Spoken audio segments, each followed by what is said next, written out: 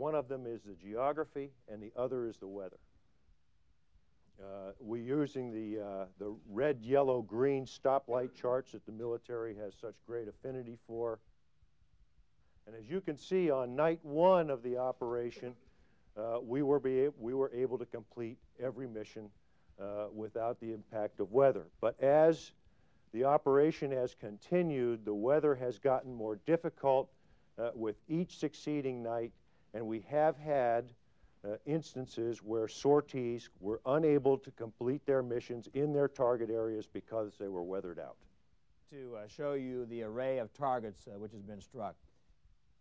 We started by attacking garrisons and the support structure which support these forces in the field or in their garrisons, and then subsequently have gone into attacks on deployed forces or forces in their staging areas or on the staging areas themselves. It's a facility where they store SA-6 missiles. This was attacked by Calcums delivered by B-52s, and you can see this storage and maintenance sheds and these storage and maintenance buildings here have been damaged or destroyed. It's a communications station in Kosovo itself, which is fundamental to helping command and control their forces. Here's an example of an Army garrison in Pristina.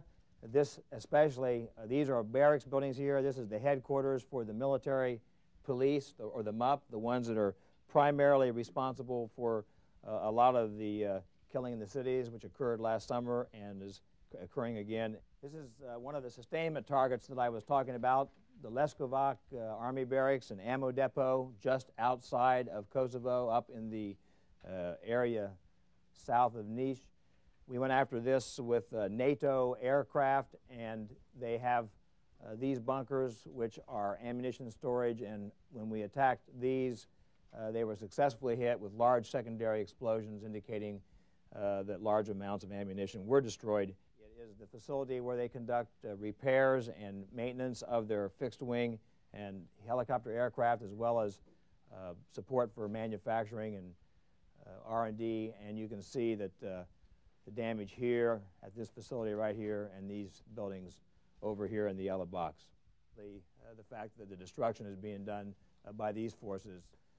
This is in north-central Kosovo, where some of the more intensive counterinsurgency operations occurred a week or so ago, and where we have now the reports of significant numbers of the population being moved out of their villages.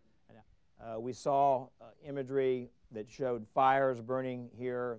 The next day we see all this smoke coupled with other kind of reports that we're getting out of this area.